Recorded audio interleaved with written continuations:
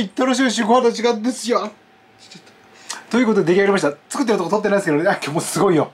作ってるっていうかもう今日すごい。天才味付け玉子焼き、卵にイカフライ、メンチカツ、たけのこ焼いたやつ、これは豚肉軟骨のやつ、島のパパイヤ漬け、あんま魚味噌、トマト。こうするか。はいでございます。あーやばいやばい。いただきます。さあ行きましょう。楽しみです。楽しみです。はい、乾杯乾杯乾杯です。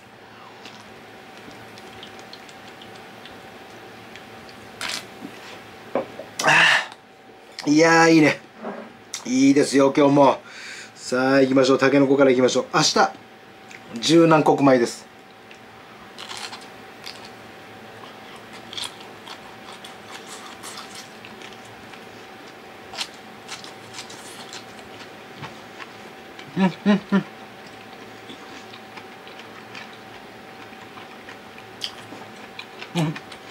たけのこ焼いたやつは醤油だけ。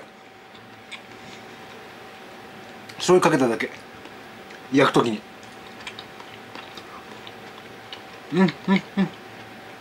トマトも美味しい。これ島の与論のあれ手出すのと合わんか。あれどうした？そう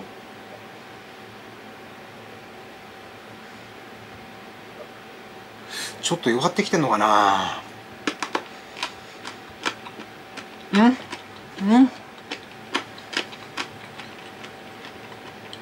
聞こえます？これがほんと最後の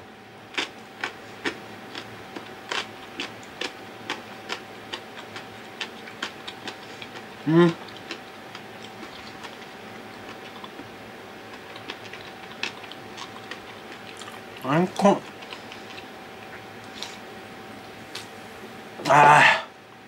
いっちゃうなこりゃ。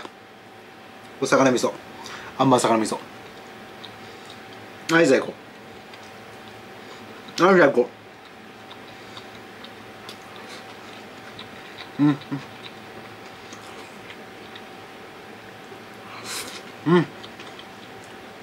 いいね、素晴らしいね。ちょっと待ってね、もう。もうほっといてください。手前開けないと食べれないから。キャベツ、玉ねぎ、十何穀米一緒に炒めてます。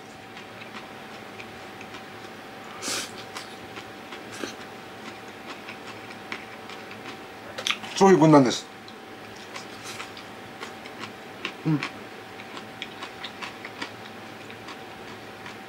キャベツの甘みが素晴らしいの。素晴らしいの。これ豚肉軟骨炊いたやつね。トロトロよこれ。トロトロ。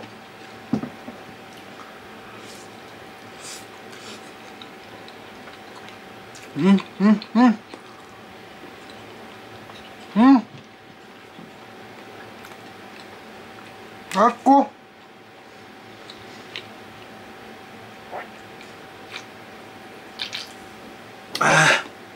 飲めるぐらいだから、はっきり言ってこの軟骨は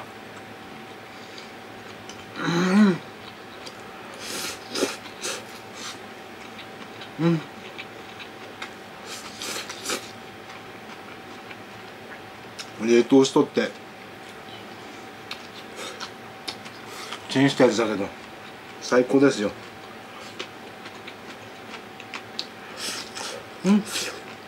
やっぱ作り置きっていいな。便利じゃん、ほんと便利。ありがたいことですよ今の時代は。本当にそうか。メンチカツ、スーパーメンチカツ。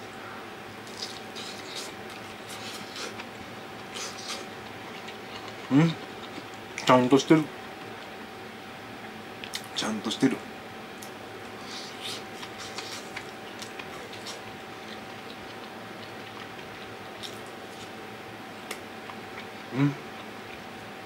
おいしい。時代が変わればですよ。トマトもさ、いちごもさ、昔は砂糖ぶっかけたり、いちごなんかもコンデンスミルク、練乳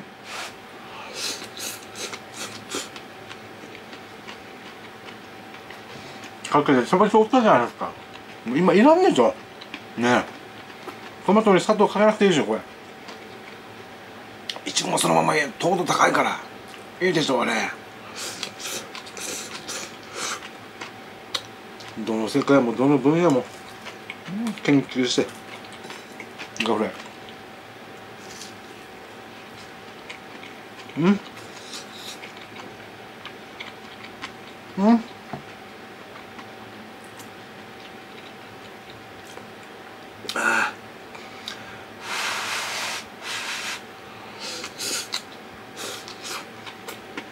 甘いものはより辛くじゃない甘いものはより甘く、辛いものはより辛く。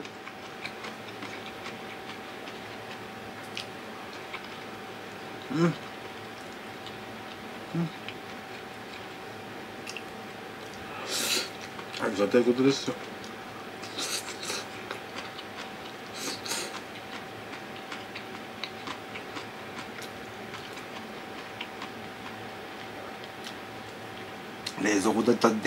冷蔵庫だって電子レンジだってさ、出始めた頃はさ、きっと僕ら知らんよ。我々っていうか僕のような庶民で手の届く庶民が手が届くすみません、届くような品物じゃねなかったはずですから、価格的に。僕が子供の頃、お願いします。僕が子供の頃はこれ記憶してるのも同世代でももうほんの数パーセント 10% もいないと思うけど、これ前にも話しましたけど、テレビの前にカラーのボード、透明のテレビケースじゃなくてテレビカバーじゃないけど、なんて言うんだろう、白黒テレビなんですよ。その上に画面にこう引っ掛けて赤青黄色がなカラーっぽく見えるようなにするための、わからないでしょ。チャンネル回すっていうの知らないもんね、今の人たちは。僕同世代でもギリギリ多分これ知らないと思うよ。知らないと思う。あったんだよ、カラーテレビの前に引っ掛けて赤青黄色だった、順番忘れたけど赤青黄色3色だったと思うな。それでカラーっぽくしてみるっていう、カラー気分を味わうっていうさ、あった。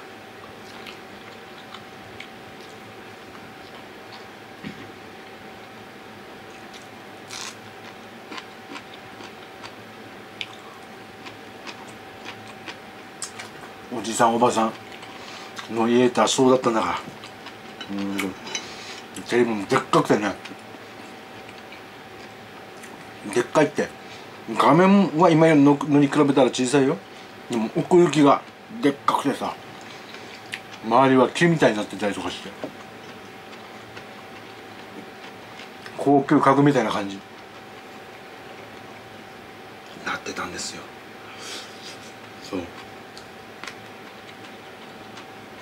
そうだったんだもの。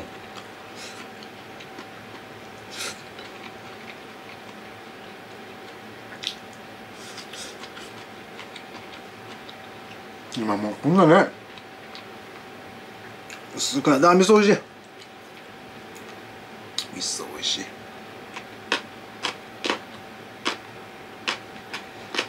薄くなってね、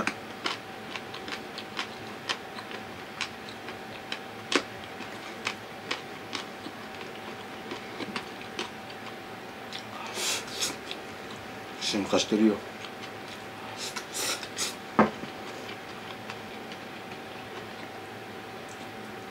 今こんな撮ってるカメラだってそうよ。昔はフィルムが入ったの、カラーフィルムっつって、わざわざカラーってつけなきゃいけないんだから、フィルムにカラーフィルムっつって。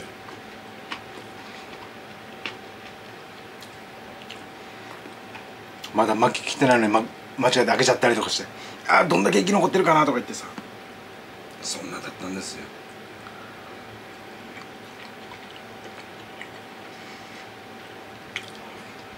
子供はやらせてもらえないよ、あんまり小さい時は。カメラ触らせてもらえないよ、高級品だから。また失敗しても大変だから。そうだったんだよ。今みたいに電話でパッシャーパッシャーできないのよ。そうだったんだよ。この前も話したけど、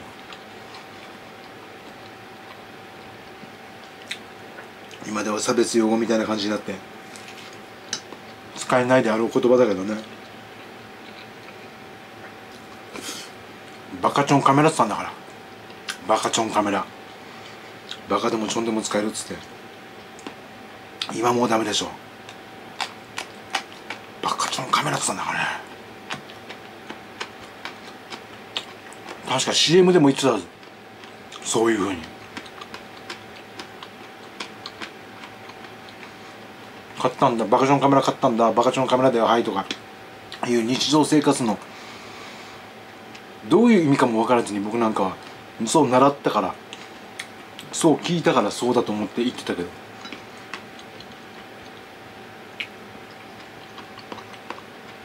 そうだけじゃなくて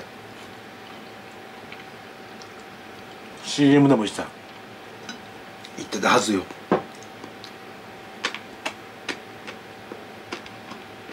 そういう時代よ、そういう時代。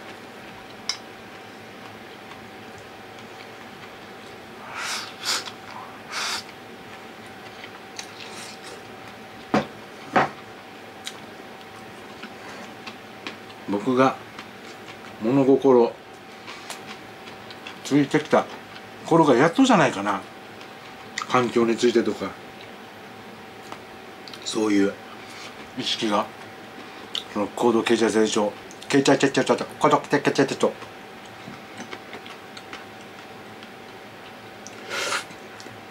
イケイケどんどんの時代からさ、おいそろそろ考えなきゃやばいんじゃないか、考えろってなってきたのがちょうど僕が物心ついてきた頃なんじゃない。島でもポイ捨て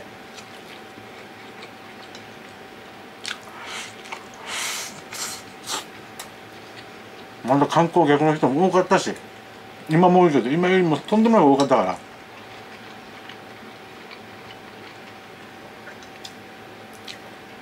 ゴミをちゃん投げで捨ててる人も多かったし、また島の人たちでも周りの大人たちよ、まあ、時代が違うんだから、水害捨てる、ゴミ捨てる、飲んだコーヒー缶捨てる、そんなの普通だったね。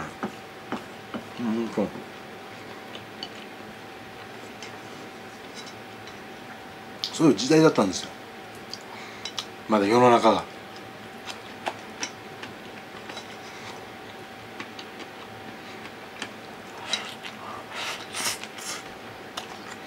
そういうもんなんだよ。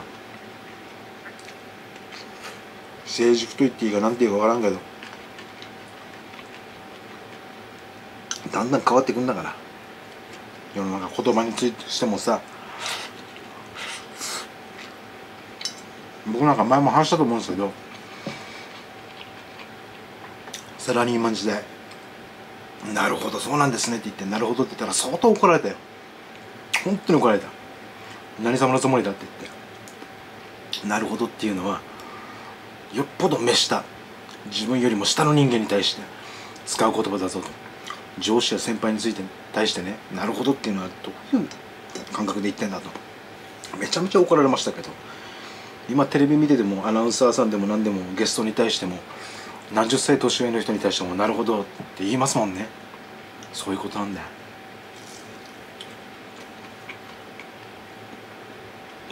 変わんの、変わ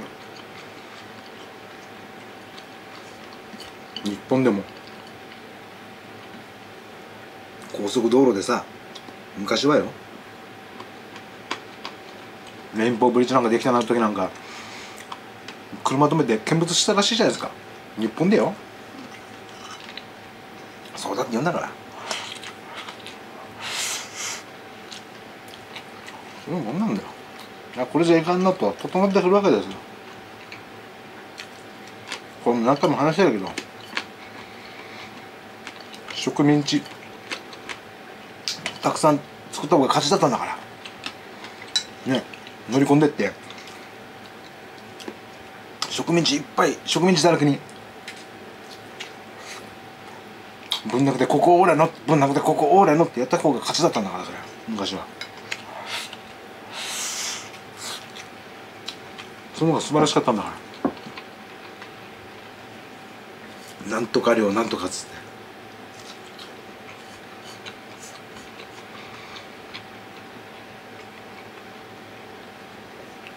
変わってくんだよ。まあ、ところがそのなんとかな量なんとかに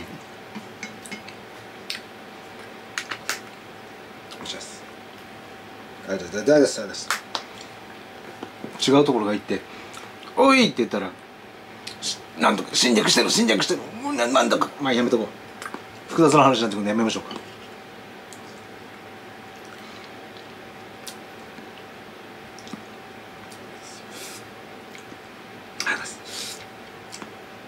まあ勝てば官軍事故ですよ。要は勝てば官軍、そういうことです。そういうことです。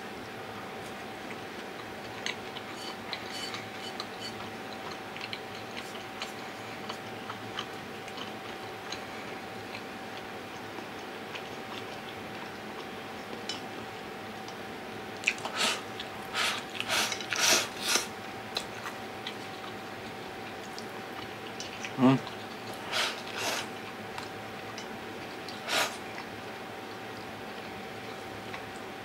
ああ。うん、おや。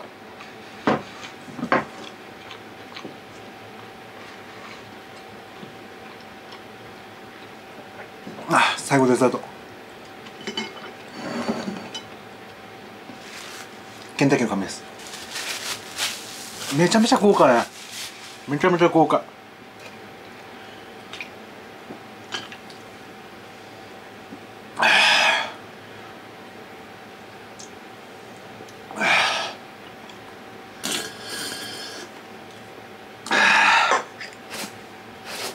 うちに全自動洗濯機が初めて来た時感動したもんな。ね、ほんとね、全自動洗濯機来た時感動したもん。ほんと感動したもんね。そういうことなんですよ。そういうことなの。何の話でしたっけ。まあ分からんけど、世のパパイヤ漬けとかアンマーの魚味噌とかもたくさんいったもう豪華版のご飯、今日もとっても美味しかったです。ごちそうさまでした。頑張っての。